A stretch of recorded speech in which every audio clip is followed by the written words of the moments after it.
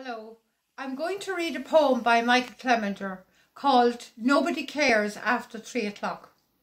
It matters not the hand we get in life. It matters how we play the game.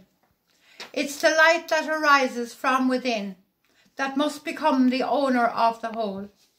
It's the whole that must refuse to be broken by the hands that ravaged childhood innocence. It's the gift from within that must prevail when it would be easier to fold. Arise, broken body, soul and mind, from memories that bind the spirit of the past. Nobody cares after the 3 o'clock hour. Dry up your tears that falter thy footsteps. Brush away the temptation to fold. Seek out the tyranny of memories. Become not their prisoner. The egg has been cracked forever. There is no going back. Life must be endured somehow, lest in the end the demons collect their prize, our souls. Thank you.